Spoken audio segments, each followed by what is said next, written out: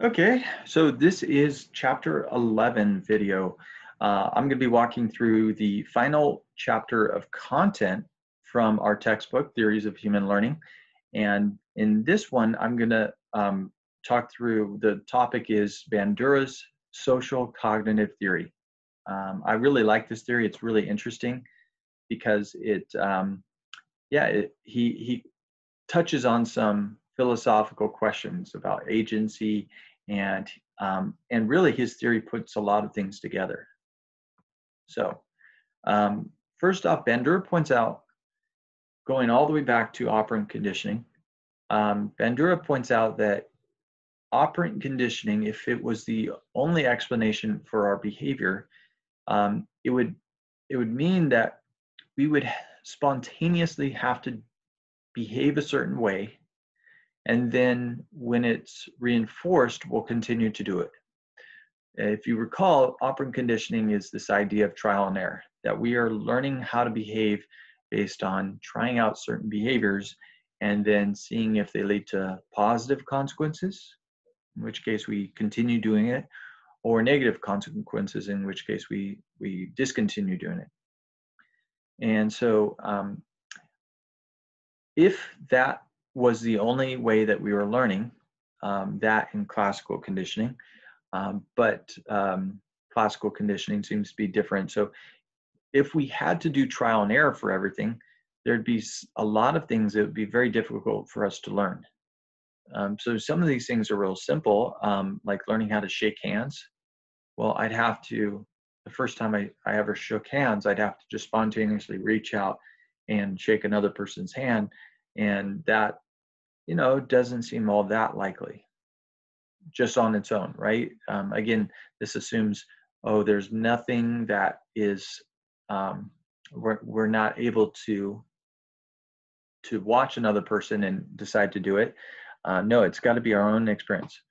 Now, that's a simple example, but what if we're talking about something more complex, about learning how to drive a car, a stick shift perhaps? How would we ever learn how to do that? That just sounds really dangerous, to think that we'd have to learn by trial and error. If I turn the wheel this way, I go, there's so many complex behaviors that we just don't, it doesn't make sense that we'd have to learn it through trial and error. So more likely is that at least some of the behaviors that we have been learned socially. We learn them from others. And so before I get any further, let me explain something about social learning. Social learning can mean learning what is socially appropriate. So we can learn how to behave at weddings and how to behave at funerals, how to make friends, what kind of jokes we could tell with certain types of people, how do we dress in a professional setting, how do we dress at a party. But that's not exactly what we're talking about here. So it relates, but here in this chapter, we're going to talk more about learning that occurs as a result of social interaction. So how is social interaction part of the process of learning? And this is a theory that was developed by Albert Bandura, another top 10 name to know in the field of psychology, probably, top 10, not quite at the level of B.F. Skinner, but pretty close. And okay, so a little bit of background. Bandura was Canadian. He took a psychology course in undergraduate just as an elective, just to fill his schedule, and it fascinated him. He ended up earning his PhD in clinical psychology from Iowa State University, and he developed a social cognitive theory of human behavior. And so really his theory is a theory of imitation or observational learning. It's really about how do we learn from the observation of others how to behave for ourselves. And initially, Bandura was really just expanding on Skinner's theory of operant conditioning. So his starting point was simply recognizing that, okay, operant conditioning does seem to explain some behaviors. And he was just thinking, how could it explain more behaviors? And Bandura pointed out that, you know, in operant conditioning, it was really learning, of course, that we come to expect certain behaviors are reinforced. And when we copy other people, we copy them because we expect the same reinforcement to occur for us as it did for them. So we see they are reinforced for particular behaviors, and we want the same for ourselves, and we want to experience the same, good interactions with other people, good consequences, things like that. So really it started as a theory of social learning, but then he expanded it and made a theory of social cognitive learning, because he began to realize that cognitive activities like imagining and anticipating were really important. Okay, so let me give you a big picture. There's 4 main processes in observational learning. The first is attentional processes.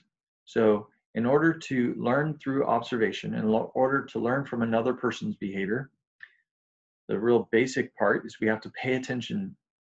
We cannot learn if we aren't paying attention to what their behavior is. This models behavior. The second process, and again, these are sort of like phases of the process, is retention.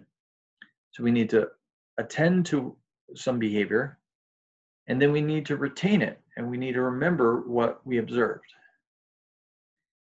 The third phase is motor reproduction processes. So we have to turn the memory into an action. We have to see it. Usually it's see it. We might hear it as well. We need to keep it in memory, but then we have to be able to turn that memory into an action for ourselves. And finally, there's a motivational process where the person actually carries out the action. So if you're not motivated, you could pay attention, you could remember, you could be capable, you can have the motor capacity, but if you're not motivated, you're not going to do it. And so motivation is like the key to proving that you've learned observationally. All right, so first off, you need to be motivated to attend to some model's behavior. Many behaviors are not learned because they're not closely attended to. So if you're trying to learn how to, I don't know, it just came to mind, drive a garbage truck. You could do a ride along in a garbage truck, and if you weren't closely paying attention, what if you're just sort of enjoying the experience and thinking, oh, this is cool, I'm in a garbage truck. If you weren't paying attention closely, you might not be able to reproduce what they did. But if you were getting hired by this garbage company and you were told you're doing a ride along to learn how to do this for yourself, you're going to do this for yourself in a week's time or a couple of days' time, and you might be more attentive to what they're actually doing. And so again, if you aren't paying attention, you're not going to get anywhere with observational learning. And that's true in a lot of different ways. The imitator is more likely to copy models who are attractive, trustworthy, and or powerful. Another thing we know is that if you want someone to pay attention, the person needs to be attractive, and that could be physically attractive, but it could also be charismatic, likable, just a person who's interesting. The model has to be trustworthy generally, so it has to be a person that you can rely on and think that you're getting reliable information from. And then finally, powerful. If the model is powerful, we're more likely to copy. And so this is one of those reasons why we on commercials we often see celebrities. celebrities are usually attractive. They tend to be trustworthy in some ways, and they also seem like they're powerful people. And so when we have a celebrity in a commercial, we're more likely to buy whatever it is that they're selling, or purchase it, because we think, oh, this person. Well, one key thing is just the fact that we pay more attention, and we probably assume that they are a person that is going to give us good information. Okay, so that's the first phase. But one comment about this phase is that these models, you might think of models as people, and certainly they can be people, but a model can be anything, any representation of a pattern for behaving. And so that could be actually oral or written instructions. So if you think about a recipe is a model. It is a representation of a series of steps that you can follow, and the steps are the assumption is that the steps are going to lead you to a positive consequence. And the steps it gives you is a guide for your own behavior. So you're not making banana bread from just trial and error, which would probably be a complete mess. You make banana bread following directions on a recipe, and maybe, of course, adapting some things the way that you would like to do it. So recipes are one example of this. Another, it would be instructions in education. So if you're writing a paper, well, from past experience, you know how to write words and sentences and paragraphs, but how are you ever going to write the paper that I want you to write if you cannot actually learn from my directions? So the fact that you are able to tailor your paper when we professors hopefully give you good instructions is basically an example of our instructions are the model for you.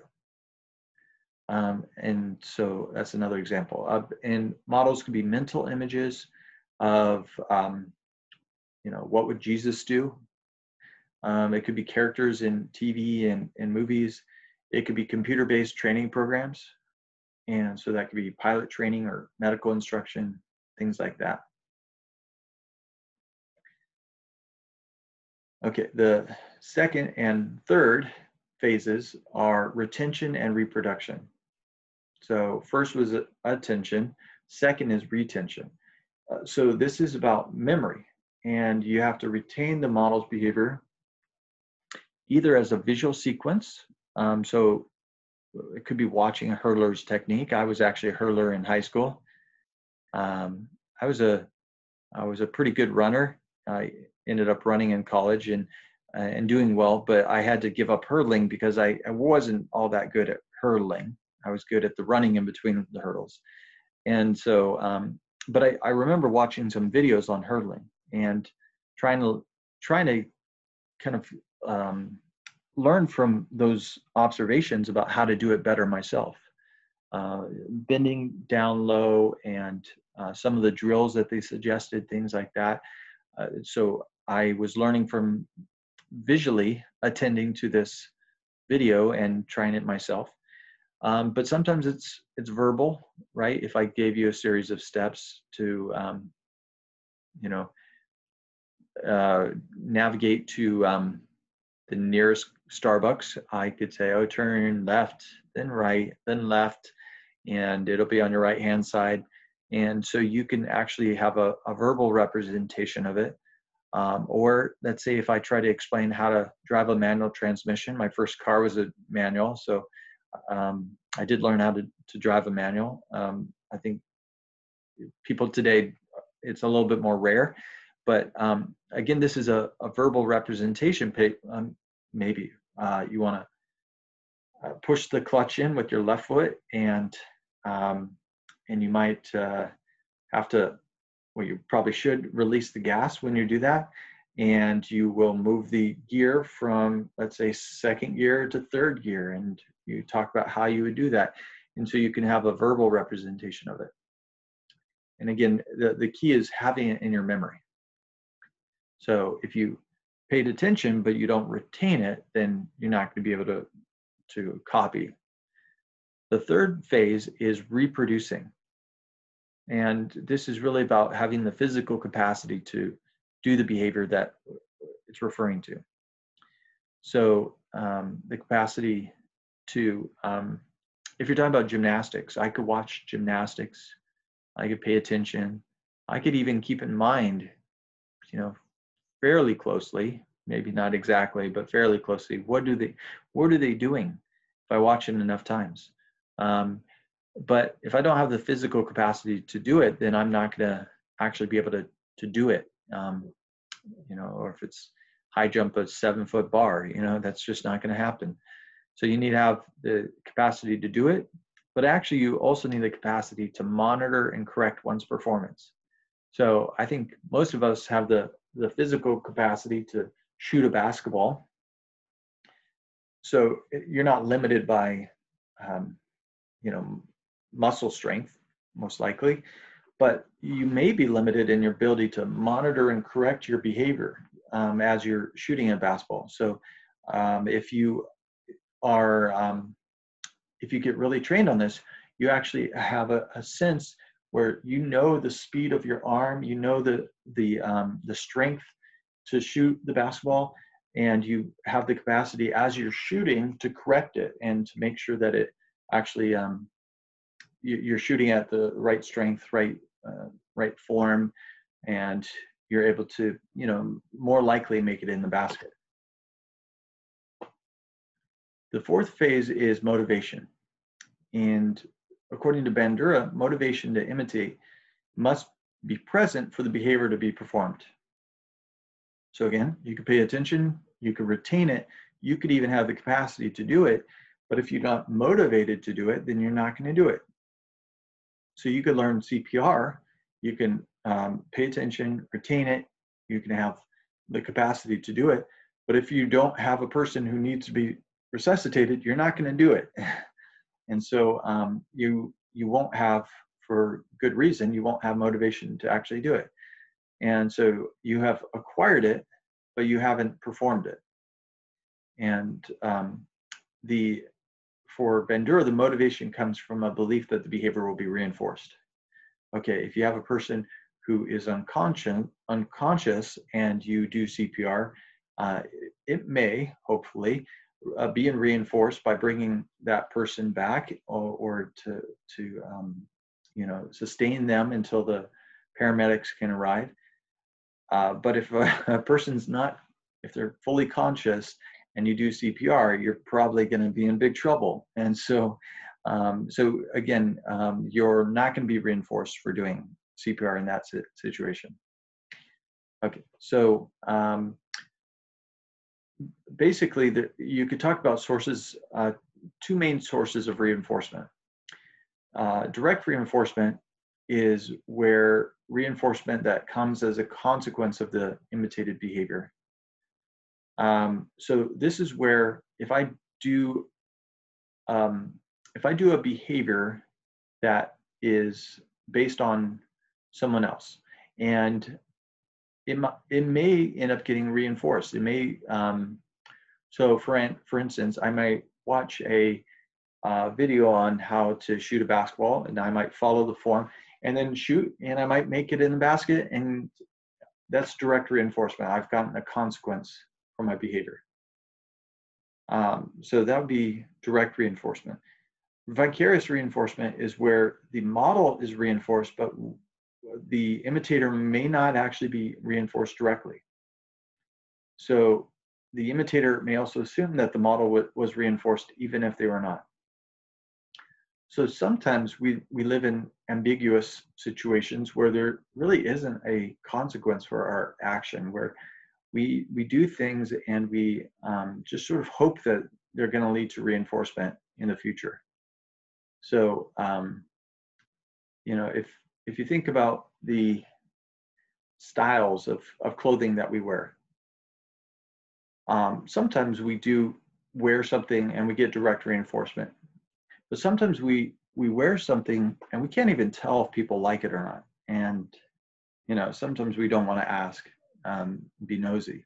So I might wear a new light blue shirt, and I wear it because the model, and in this case, the literal model, the magazine model or the internet model that I saw wearing the shirt looked good when he was wearing it, and I might think, well, maybe I'll look good if I'm wearing that, and I buy it, and I see the model being reinforced, which is basically they're being reinforced because they're looking good. They're wearing the shirt and they're looking good. I might not be reinforced, and I might not look good in that color. Light blue is probably not. I don't know if it's my best color. So that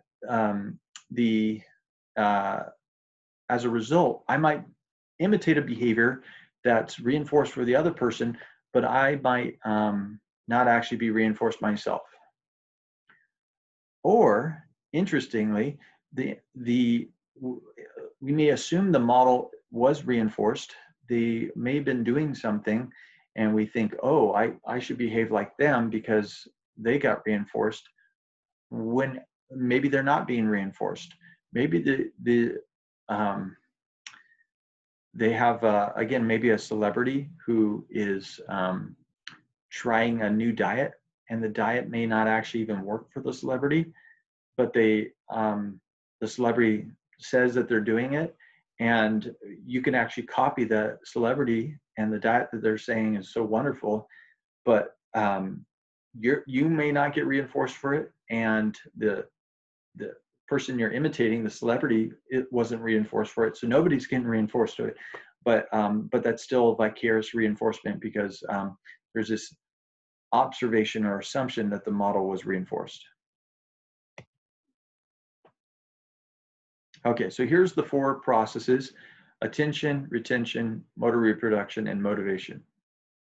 So there's some modeled event. The attention is really about, is the modeling stimuli, again, this could be a person, or it could be an internet recipe, or it could be a political view, or it could be, it could be a number of different things. And to pay attention, well, what does it take? The stimulus that we're observing, the model, needs to be distinctive, it needs to be emotional, it needs to be complex, it needs to be prevalent, it needs to be like in our environment, and it needs to have some functional value. The observer needs to be capable of seeing and hearing. So if it's like a concert and they can't hear properly, they're not going to copy what you have to say. If they literally have a visual problem, they can't see that far away, that's going to limit them. They need to be kind of awake and aware. They need to be perceptually attuned. So sometimes you have to draw their attention to look at the way that they're holding their back right now. Look at the way that their elbow, what angle their elbow is if you're learning how to shoot a basketball. So sometimes you have to help the observer focus in on the right characteristics. And then again, past reinforcement might be a factor too. So if you've watched videos but never learned from them, you might be less motivated than if the videos you've watched have been fruitful for you learning a new skill. Okay, and then the second phase is retention. So you need to put it into symbolic coding. You have to cognitively organize it. You need to sort of rehearse it in terms of the motor movements. Then the third phase is motor reproduction. Again, you have to have physical capabilities. You have to have component responses. You need self-observation and accurate feedback. And then motivation, you need external or external reinforcement, vicarious reinforcement, and then self-reinforcement. And those are the 4 processes. Okay, so Bandura pointed out that the imitation can have different effects. The first is probably the most that the one we think about would be the modeling effect. So we could perform a new behavior, a novel behavior, as a result of observing a model. Okay, well that's pretty straightforward. So we could do something because we saw someone else do it. Another, and it's kind of a pair of effects, is inhibitory and disinhibitory effects. So we could either decrease or we could increase a learned behavior as a result of observing a model. So we might, let's say, we see people,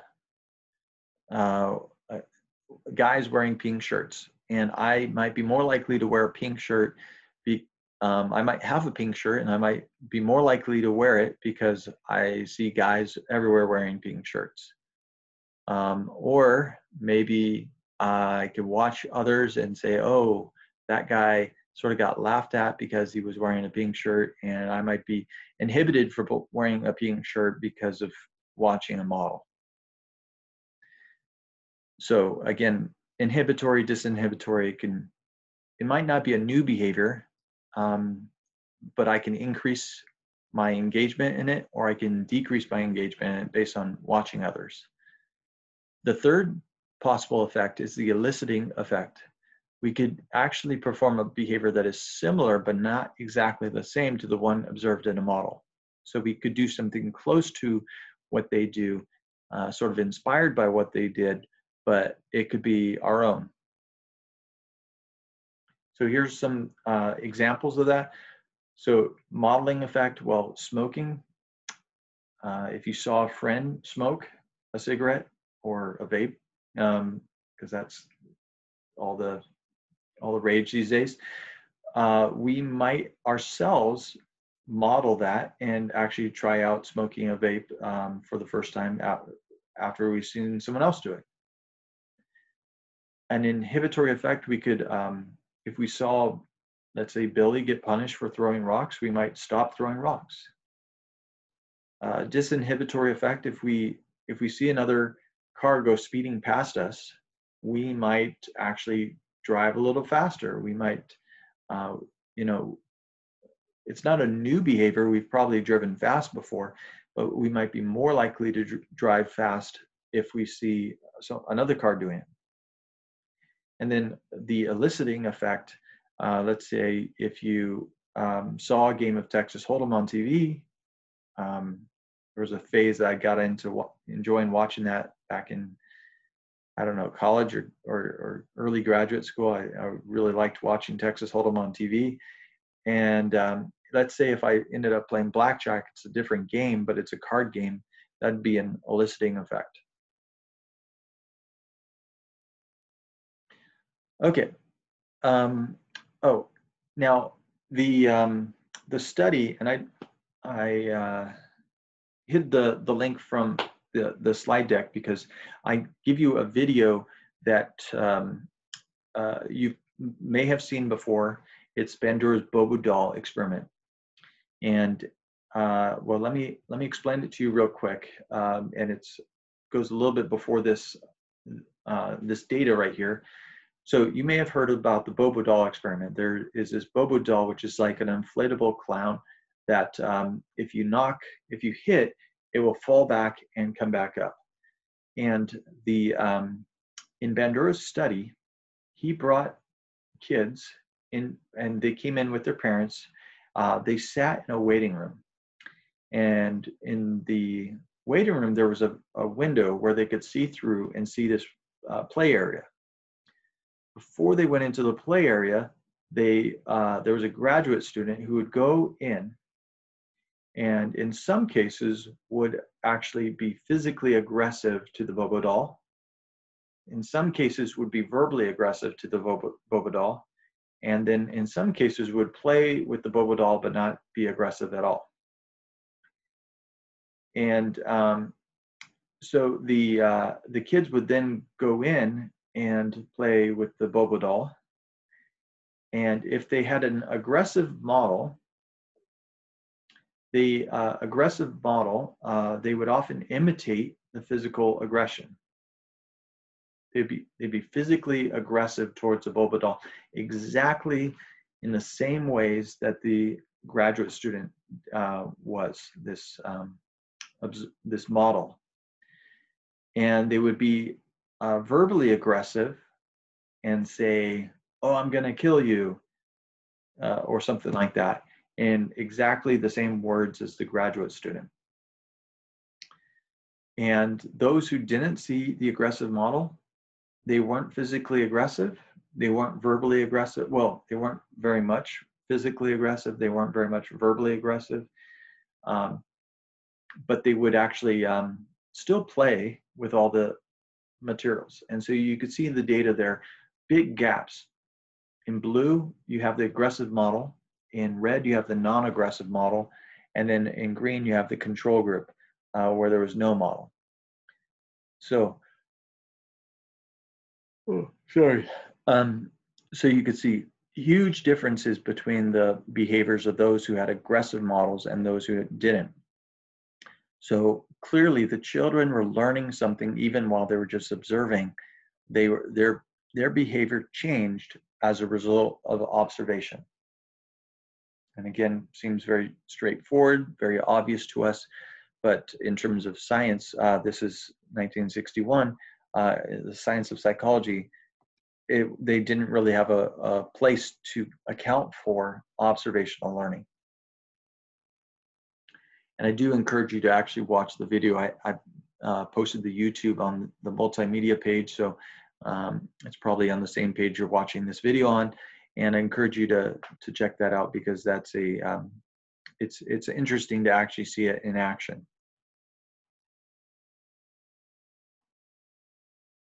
Now, later on, later on, Bandura became more interested in cognitive determinants of behavior. Now, we already talked about one of these. He talked about self-efficacy. So self-efficacy was about your beliefs about your own abilities. That if you believe your ability will lead to good performance, then it's more likely that you will behave that way. And so he said, we're guided by our belief systems. Bandura pointed out that people strive to control events that affect them. He called this reciprocal determinism. And it's really interesting because the environment controls the person, right? And that is classical conditioning and operant conditioning. That our behavior is the product of our environment. But also, interestingly, the person is trying to control their environment. So they're trying to make an effect on their environment, trying to elicit good consequences from their environment. And so he came up with what he called behavior control systems. So he said behavior cannot be explained entirely by external events. And it couldn't, in the same way, be explained entirely by internal events, which would be cognitivism. So humans, and I just said this, humans are affected by their environment, but they're also affected by their thoughts and cognitive processes. So he's not trying to get rid of behaviorism, and he's certainly not trying to get rid of cognitivism. In many ways, he is a cognitivist, but he's trying to think about how do we put this all together. And again, this is what I like about this chapter. It actually helps you put things together, because he actually said there's 3 types of control systems for our behaviors.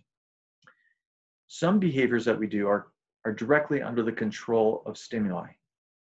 And that would be like classical conditioning. If I salivate in response to a, lasagna that is cooking with garlic and cheese, getting hungry as I talk about it. But my behavior, my salivation, is directly under the control of those stimuli, the smells, the taste, the sights, and so I'm under stimulus control in that situation. It also includes behaviors under the control of discriminative stimuli in operant conditioning. So again, if there's a cop nearby, I'm under stimulus control, because if I'm worried about getting pulled over, I'm gonna not drive excessively fast, and I'm gonna be very careful about my behavior. And again, in that situation, my behavior is being controlled by a stimulus in my environment. If I'm trying to impress a girl that I'm interested in, I'm under stimulus control. I'm trying to, my behavior is, in a sense, directly under the control of the stimuli, this girl that I'm interested in, if she's watching me. Then some behaviors are the result of outcome control. This is where our behavior can be controlled by the reinforcers or punishers. And this is really operant conditioning. Okay, so nothing too interesting there. So Bandura is just pointing out that sometimes we're just behaving because our behaviors have a certain outcome. And then finally, some of our behaviors under symbolic control. And this is where a certain human activity is controlled by mediating cognitive processes, such as self-instructions, imagining consequences, and sometimes imagining consequences years in advance. So those of you taking this as a class, oftentimes there's no direct stimulus control, someone saying, take this class, or I'll get you. There's no direct outcome control. You're not probably, you may enjoy some of the content, but writing a paper is usually not all that reinforcing. But more likely, you're under symbolic control, that you're imagining having that degree, or you're imagining applying this in a real situation, like in clinical work. And when your behavior is guided by that, that is symbolic control. So your cognitive processes are guiding your behaviors. And Bandura, a quote, "The remarkable flexibility of symbolization enables people to create ideas that transcend their experience." So sometimes we're not actually behaving in ways that are for our own benefit, directly, immediate benefit, I should say. Sometimes we're not behaving because of certain stimuli. Sometimes we're behaving in certain ways because there's ideas that we hold dear sometimes, that say that sort of dictate our behaviors.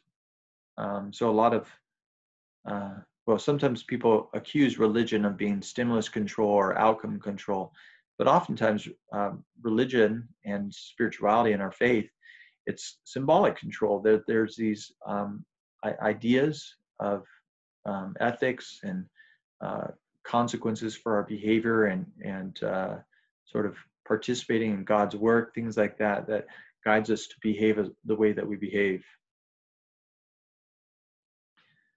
All right, so stimulus control, just to unpack this a little bit further, is where behaviors are controlled directly by antecedent conditions. So antecedent are the environmental conditions before we behave. These can be reflexes and classically conditioned responses. So you had little Albert crying when he sees a white rat. And then we had outcome control. This is where behaviors are controlled by their consequences. Again, this is operant conditioning. Sarah has occasionally won a small jackpot, and as a result, she plugs dollar after dollar into the slot machine until she's broke. Symbolic control is where behaviors are controlled by thought processes, such as the ability to visualize and anticipate. And so this is where behaviors without immediate rewards, but are associated with anticipation of long-term rewards. So Edward studies like a fiend all week, hoping to ace the exam and win a scholarship. So just the 1 week ahead of being able to do well on this exam, and then maybe the year and ahead to win the scholarship was the motivators. And so the symbolic control of like, oh, I want to get this, pass this exam, and I want to get this scholarship, and that was the motivational force on his behavior. And all this comes back to an idea that we've touched on throughout the course, which is, are people agents of their own actions? And the behaviors really, either they ignored it or they actually minimized it. The behaviors were really arguing that in terms of science, we cannot answer a question of like agency because they limited their scope to only what is observable.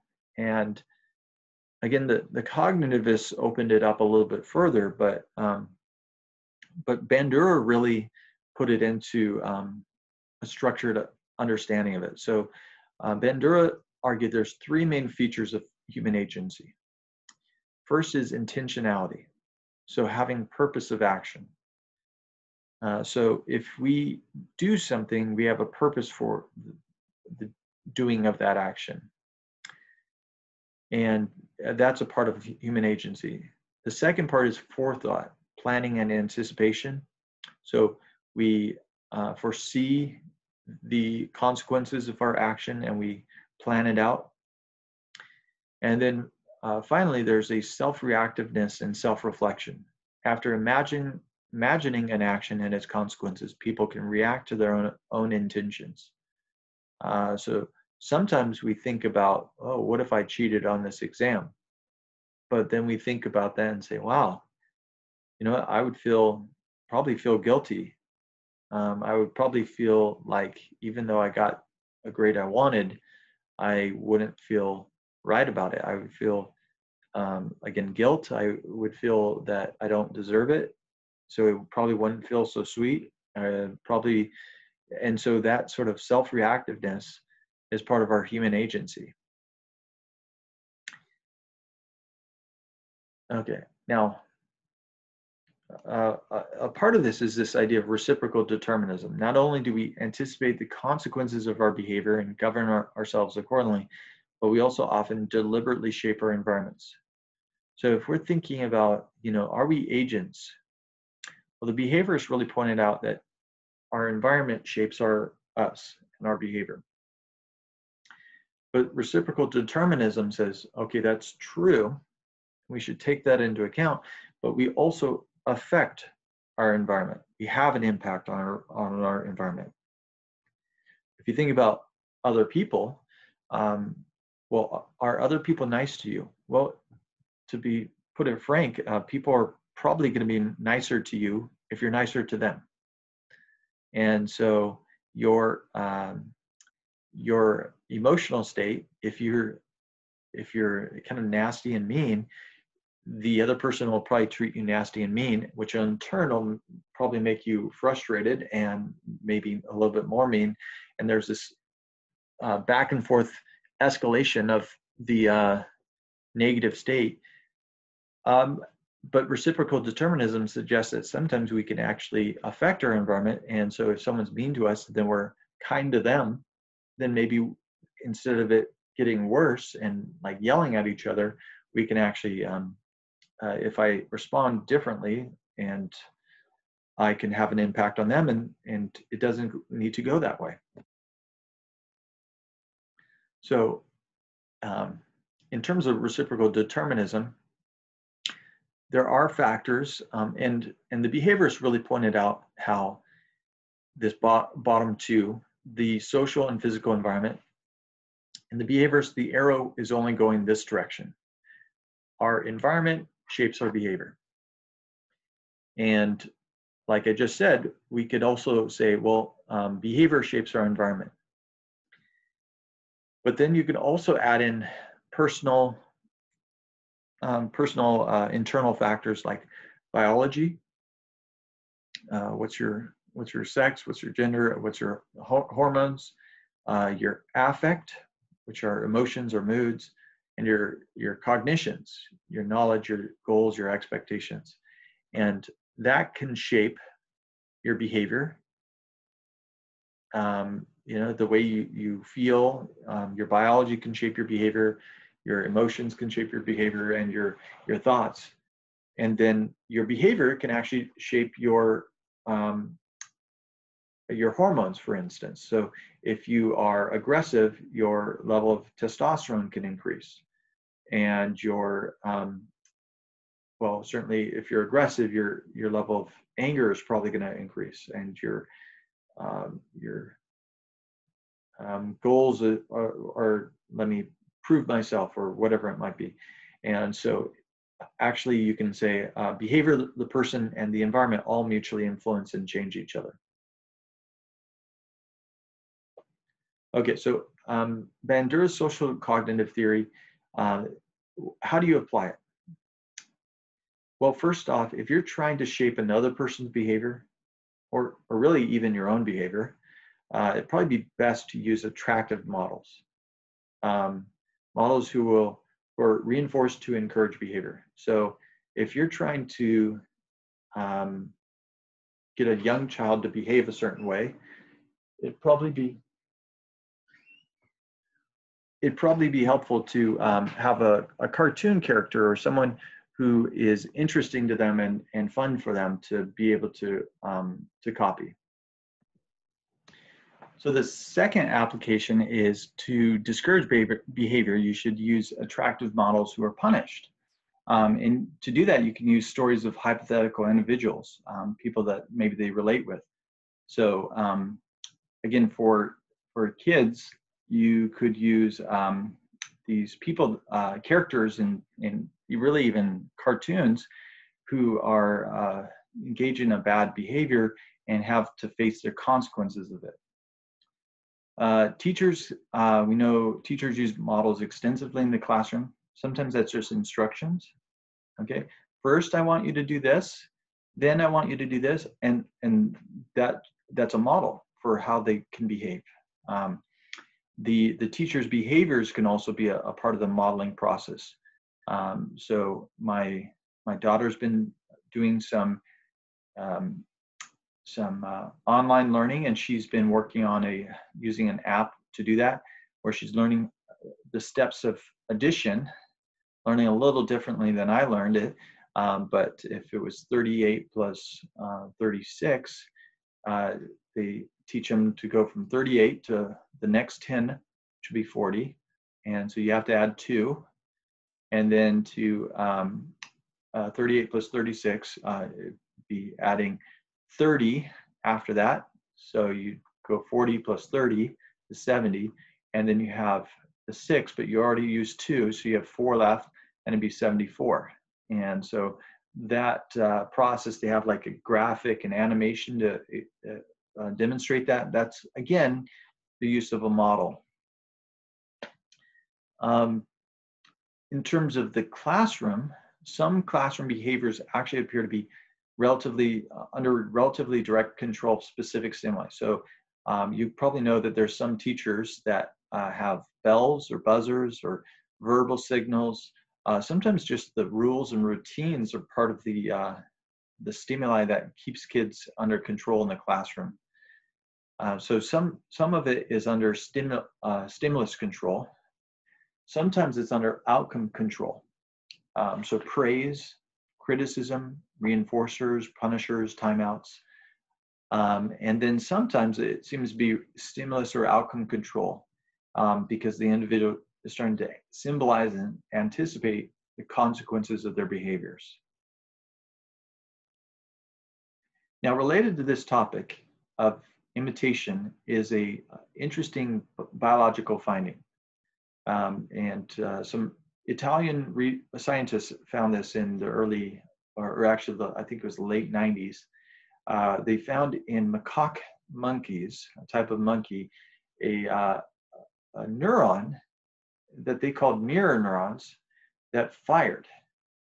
These were neurons in the motor cortex. So they fired when the monkey was doing something, but they also remarkably found that this neuron that was, again, it's a motor neuron. It's designed to to control our behaviors, or the monkey's behaviors, it also fired when an action was observed. So it had dual purpose to fire when it is doing something and when it's observing. And so they called it a mirror neuron. And there's been a lot of interest in mirror neurons. And some have argued that mirror neurons could be actually the neural mechanism for imitation and empathy. So if I can watch someone else do something and actually experience it myself, and my brain is actually experiencing it very similarly as if I'm doing it myself, then it kind of blurs this line between me and you, because you're doing it, but I'm also doing it, or at least my brain is doing it in just the exact same way that I would if I was actually doing it. And so, again, that's sort of a key for imitation, a key for reproducing an action. And some have even gone as far to say this is the bedrock of empathy. Because if I experience something that you do, then perhaps that's how I empathize with you and emotionally connect with you. Now, there's been a lot of interest in it and a lot of excitement for it. But sometimes the research, in fact, most of the time, the research is a little more guarded.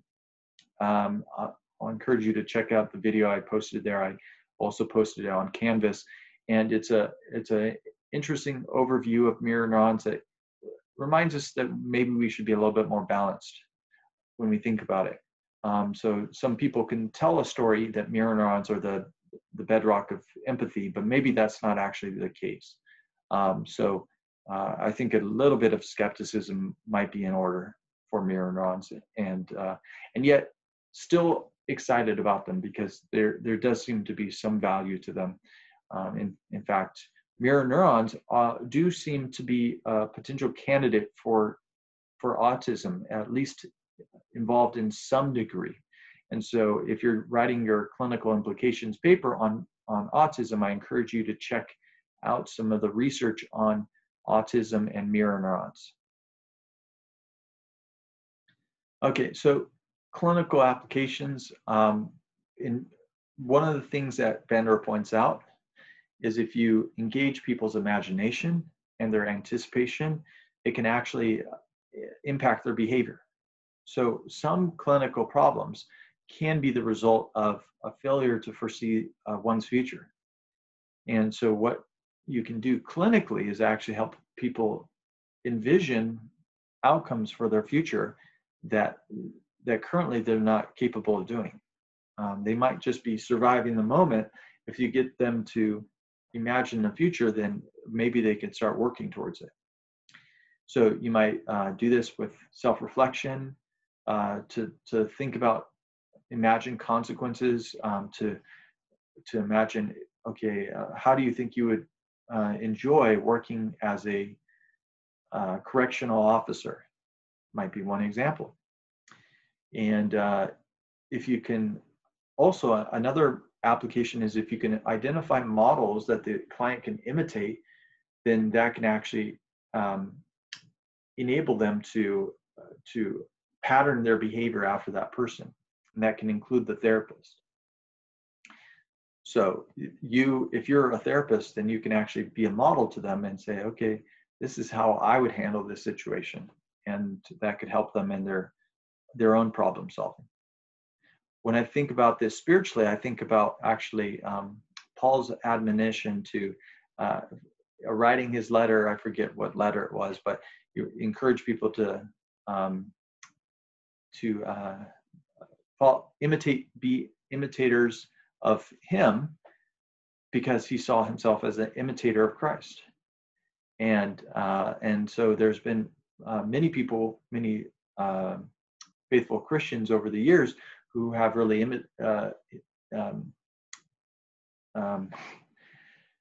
it's been a long day. There's been lots of Christians that have actually argued that we need to imitate Christ and imitate the saints, because this is one of the ways that we deepen our own faith. And if we pattern our life on the life of a saint or Christ himself, maybe that's a great way for us to grow. Now, bringing it back to clinical, how do you help people with this sort of modeling behavior? So we know that one treatment for snake phobias actually involves a person with a phobia being shown a model who slowly approaches a snake. And what this is the person, the model may not actually have they really shouldn't have a phobia for themselves, but they can imitate fearful behavior. So they could slowly approach the snake, acting terrified and maybe even going into a panic and moving away. But they do slowly approach the snake. Then they open the cage, they remove the snake, they sit down in a chair, they drape the snake around his or her neck, and then as they're doing this, they give themselves calming instructions. Believe it or not, this intervention actually can help people who have a snake phobia learn how to interact with a snake. So you get them to pay attention to the model's behavior, to retain it, to be able to reproduce it. I mean, this is all pretty simple stuff. And then get them motivated to actually do it for themselves. And they now have an example of someone who moved from feeling scared to actually being able to interact with the snake and sort of have a visual representation of, oh, okay, if I'm scared, here's how I can shift and change from feeling scared to feeling a little bit more comfortable. So I think that's it. Yep. And so I'm going to end there. Hopefully you've enjoyed these videos and found them helpful. And it's been a pleasure to teach you virtually through these videos, these YouTube videos. Hopefully we'll cross paths in the future. Take care of yourself, and and good luck with finishing up the course and doing well and wrapping this all up. So take care. All right.